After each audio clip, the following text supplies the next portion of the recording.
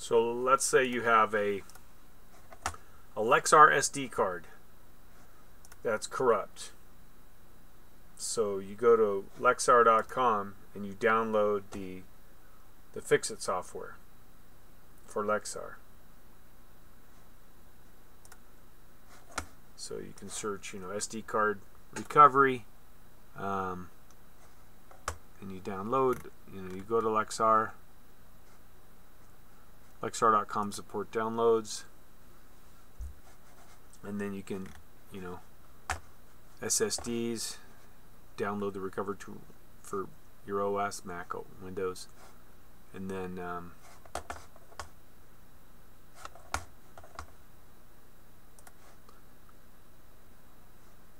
here's the manual on how to do it. You can download that,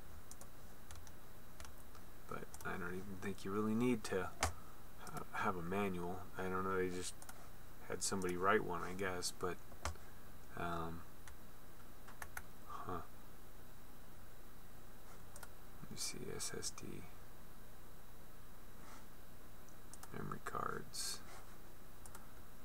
download it.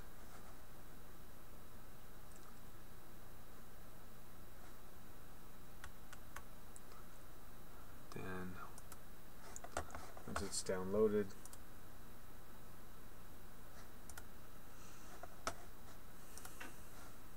you run it. It's basically a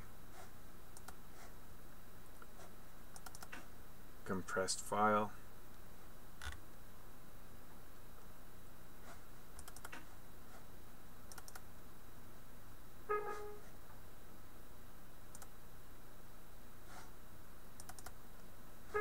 So it needs admin rights. It'll ask for the admin password, and then it'll fire up and run. So the computer can't see my SD card. That's how bad it is. So I'm going to click on, you choose which one it is, and it's a 64 gig RAM drive. Failed to detect the capacity, and then make a folder of where you want everything to. I'm doing this a second time because the files that it recovered are all kind of splotchy, all full of holes. I mean,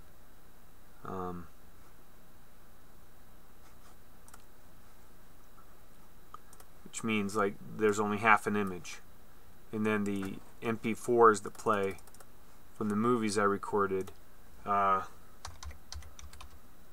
64. I'll name this directory. You make a directory of where you want it, and then you go next. And this takes literally, it takes all day long, and I'm just going to say just recover all items. Next. On 64 gigs, this is a pretty fast machine. This thing literally takes all day. So it'll run, it'll find, you select the ones you want, or just say select all, and then just say recover, and be prepared to let it sit for about 6 hours to get it done.